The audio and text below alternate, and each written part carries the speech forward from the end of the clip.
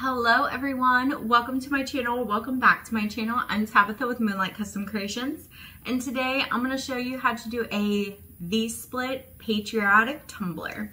So go ahead, stay tuned, watch the video, don't forget to like, comment, and subscribe. Let's go ahead and let's get started. Alright y'all, I have a 20-ounce skinny from Maker Flow Craft. I will have my link for them down in the description box below. I sanded it down with 80 grit sandpaper and I sprayed painted it with Rust-Oleum flat white. What we're going to do here is I have this painter's tape. We are going to mask off a V.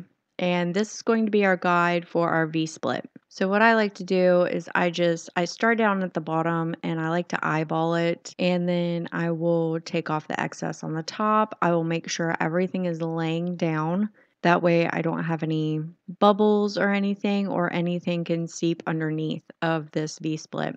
Now once I got one side, I'm going to cross over the bottom again and making sure that there is a point right at the bottom of the tumbler. And then I like to flip my tumbler over and then just roll up the painter's tape. I'm holding one side with my thumb and I want to connect the other side of the painter's tape all the way around to where the other side is connected. I did have to flip it over and start from the top because that was a little bit easier. But you want a V on both sides of the tumbler. One looking like a normal V and the other one upside down. And that's what it should look like after you get it all taped off. So on one side's going to be completely blue and then the other side will be our red and white stripes. Now I'm just using my fingers and I'm making sure that the points are on the same side of the tumbler, just making sure that everything is even. All right, so now we're just going to go in and we're going to do the solid color first. So we're going to go ahead and go in and do our blue side first. I have some Mod Podge right here. I'm using the matte. You can use matte or gloss. It doesn't matter. But I'm going to put a decent coat of Mod Podge on this side of the tumbler, making sure that I don't get it over the painter's tape, like over that edge.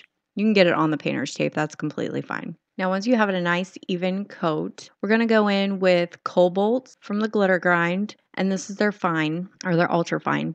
And you're going to coat this side of the tumbler with this Cobalt. I absolutely love this blue. This is one of my favorite blues. And I believe this blue is the perfect patriotic blue.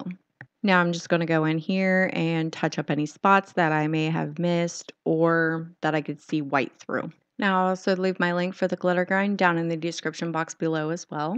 Now after you're done applying the blue, I like to leave mine and let it dry for about, 15-20 minutes, and then I will go over to the next side and start on my stripes. Now that our other side has dried, we can go ahead and start marking off our striping. I'm going to start with a little piece of painter's tape at the very top of the V. And this is just going to be our guide for where I'm going to start the red. So now I'm going to butt this other piece of painter's tape up against that first piece. And now I'm going to peel the first piece off and I'm going to butt that up against the piece that I had just put on there. I am taping off the white, so it's going to look like lines throughout the tumbler. But I'm just using that little piece as a guide. That way I know the spacing is the same with every stripe. And you want to make sure that the painter's tape is adhered to the surface. You don't want anything to bleed underneath the painter's tape. So I'm just pressing firmly as soon as I get each section done, making sure that the painter tape is sticking very well. Now that we're done applying our painter's tape, you can go through and cut off any of those longer pieces that you may have. And I do go through one more time just to make sure that my painter's tape is sticking all the way down. Because right in through here, you're not going to have any vinyl striping or anything, so you want these lines very, very crisp. Now that we have everything sectioned off, we're going to go in with Rocket's Red Glare from the Glitter Grind and this little angled paintbrush here. I'm going to dip it in my Mod Podge and I'm going to just paint on the exposed areas that I have here. I'm starting at the top of the tumbler and working my way to the bottom. You can start at the bottom if you want to. It doesn't really matter. I just like working from the top down. Now with this, you don't have to be super neat about it because you have that painter's tape there as your guides. So you can get it on the painter's tape if you need to. It doesn't really matter on this application. Just try to be careful on going over to the blue. Now on here, you could also mix a little bit of acrylic, like red acrylic paint in with your Mod Podge to give you that red base as you put on the Rockets Red Glare, because I did end up going in and putting on 2 coats of the Rockets Red Glare because you could still see the white through it. Now, if you would have put some acrylic paint in with the Mod Podge, you wouldn't have had to do a second coat. And then I went back in with my Mod Podge, put it over the glitter, and added another coat on there. Now that we have our stripes on there, I'm going to go down, and as you can see, there's a little bit of a gap at the very, very bottom. I am going to go in with my paintbrush and carefully, without trying to get it on the bottom here, just swipe some Mod Podge on that bottom little stripe there, and that's going to be the last of our red. At the very bottom, I'm going to be doing a different glitter color. So you want to make sure that you're not getting any of the red on the bottom. And you want to make sure that you tap off all the excess glitter. Now what I like to do is I like to set this aside for about 15-20 minutes before I pull any of the painter's tape off. All right, now that our red has dried, I went ahead and pulled the painter's tape off, and we're going to go in with the white. Now I'm using the Mod Podge method to apply it, and the white that I'm going to be using is Diamonds from the Glitter Grind. So what I'm going to do is I'm just going to put a little bit of Mod Podge in my little container here, and I'm using the same paintbrush. I'm just going to dip it in my Mod Podge, and I'm going to very, very carefully, this is where you have to be really careful when applying your Mod Podge. You want it to get butted up right up against the Rockets Red Glare, but you don't want it to get on Rockets Red Glare. You want a nice, crisp line. Now here you could also put the painter's tape over top of the Rockets Red Glare since it's dried, and it will be completely fine whenever you go to pull it up.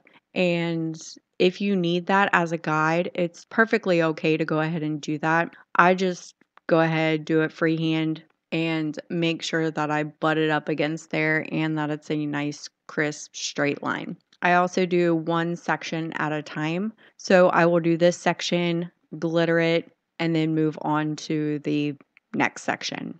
Once you get done glittering with the diamonds, you can go ahead and pull off the painter's tape for the V-split. So I'm struggling to find it here.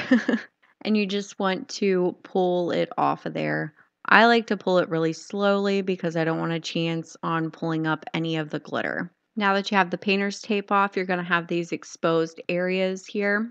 And we are going to take our paintbrush, dip it in some Mod Podge, and we're going to coat the entire bottom of this tumbler. We're going to use Interstellar at the bottom of the tumbler, but you just want to make sure that you get in all the nooks and crannies of the bottom of the tumbler. So I do like some tapping motions and some just going against the swirl of the tumbler, if I can find my words. But I am very, very careful at the bottom edge of the tumbler. Now that the bottom of the tumbler is coated, you want to just go in with the Interstellar and make sure that you have a really good coat at the bottom. Now that you have the bottom completed, we can go in with the V. Now I did create my own little custom mix here. I did use the mix of Cobalt, Interstellar, and Dr. Love. Now all of these are chunky mixes, and I just put them all together in this little container here until I found the mixture that I liked. And that's what we're going to use to put in this V-split. So same thing as when you were doing the striping with the white and the Interstellar at the bottom. You want to be very, very careful whenever you're applying the Mod Podge in these areas. Same as before, you could also take a piece of painter's tape and butt that up there, have a guide. That way you don't go over on the Rockets Red Glare or the diamonds. And this part is completely up to you. You could either freehand it or you can use some painter's tape. But you do want to make sure that you're being really careful on where you're putting your Mod Podge. And when I tell you this mix is the perfect 4th of July mix, I truly mean it. It is stunning. absolutely stunning. It just reminds me of the 4th of July. Gives me 4th of July vibes. Now, when we're done with our V-split, I do let this set for at least a couple hours before I go in with my sealant. So I'm going to let this sit for at least a couple hours, and then I have a makeup brush where I just brush off any glitter that may not be adhered to the surface. You want to make sure that you get any excess glitter off before you go to spray it, because you don't want any glitter transferring to the diamonds or to any other color here. I like to seal my glitter with Rust-Oleum 2 times clear, and I will do that at least 2 to 3 times before I go in with epoxy. And this is what your tumbler is going to look like after you get done glittering the entire thing. So what you're going to do is you're going to seal this 2 to 3 times with Rust-Oleum 2 times clear, let it completely dry, and then go in with your first coat of epoxy. All right, now I did put 2 coats of epoxy on here, and I did sand it down so where it's nice and smooth. And then I looked up and realized, oh my goodness, I'm not recording as I was putting the stars on. So I've started off with 3 stars so far. And this vinyl is actually a Cricut brand vinyl, and I just cut this out with my Cricut. Now, what I do end up doing, I do end up adding some more stars to the top row. But I started off with 3 just to see exactly how I wanted to place everything, because I know I wanted a row of stars, and then I kind of wanted them a little staggered, and then all the way down to where there's just 1 star at the bottom. So that's basically what I'm doing here, is I'm just getting the stars and I am placing them on the tumbler on the blue side.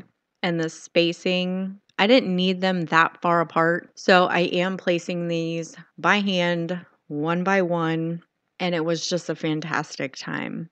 I'm just kidding. It wasn't. It was kind of a pain in the butt, but in the end, I love how it turned out. So that's all that matters, right? It turned out right. So basically, right in through here, you just want to place the stars however you want to place them. You can make them a little bit bigger. Now, I do wish I would have made them just a tad bit smaller, because as I get towards the end, I was only able to do 1 star and then 1 star, when I really wanted to do like 2 and then 1. After I got all the way down at the bottom, I didn't have enough room. The stars were a little bit too big. So next time, I would definitely kind of size the stars a little bit smaller, just a tad bit, so I know that they would all fit how I had imagined this design to go. Now that we have all the stars placed how we want them to be placed, we can go in with our vinyl striping. Now I have this beautiful holographic vinyl from Courtney's Customs, and I will have a link for her down in the description box below. Definitely go check out her vinyl. It's absolutely amazing. So easy to weed. I know y'all are probably sick of me ranting about it, but you know. So what I'm doing is I did cut out some strips of vinyl, and I'm pretty sure it was 0.04 by 11 and a half, if I'm not mistaken. Now the strips are too long, but I did want them longer. That way I can cut the V-splits. So I'm just butting them up right along the custom mix that I made up against the blue to create that V-split right there. And I'm going to do the same thing on the other side, butting it up against the blue and the custom color that I had mixed up. And I'm pressing firmly as I'm walking it down the tumbler. Now I do crisscross them down at the bottom, and I'm just going to take my X-Acto knife and I'm going to cut off the excess. I do like running my thumb all throughout the vinyl just to be sure that it's sticking and adhering to the surface. And that's going to be the start of our outline for our V-split.